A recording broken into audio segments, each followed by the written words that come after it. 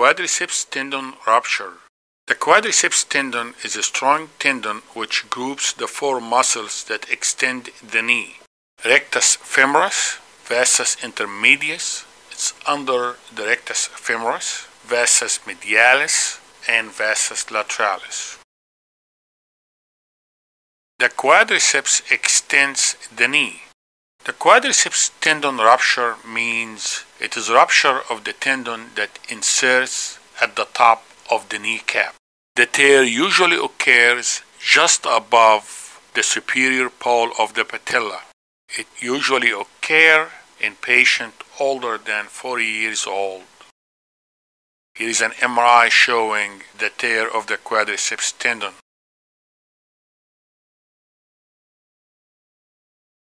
The rupture is usually associated with intense pain. Predisposing factors for the rupture include tendonitis, systemic disease, diabetes, steroid use, and/or renal failure. Symptoms: pain, swelling, and difficulty in walking. Examination: swelling at or above the knee, palpable defect above the kneecap. The patient will be unable to extend the knee actively.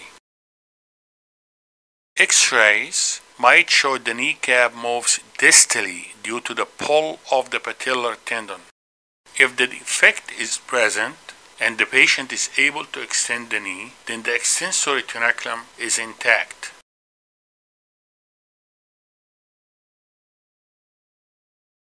Treatment: usually by surgery, suturing the tendon to the bone.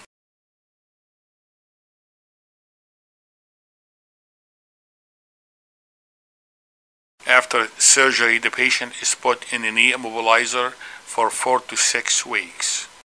Here is a patient with a complete extension of the knee after quadriceps tendon repair.